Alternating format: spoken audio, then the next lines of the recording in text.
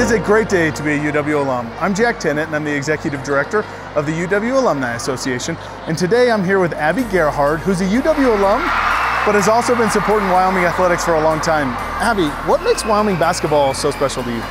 And Jack, I grew up being a Wyoming fan. I came to games as a kid, I worked in athletics in college, and now I'm a volunteer for the staff crew for 20-some years.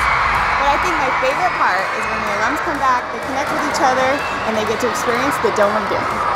And today we're here at Education Day where we have thousands of elementary kids supporting the Cowgirls. Let's go check it out.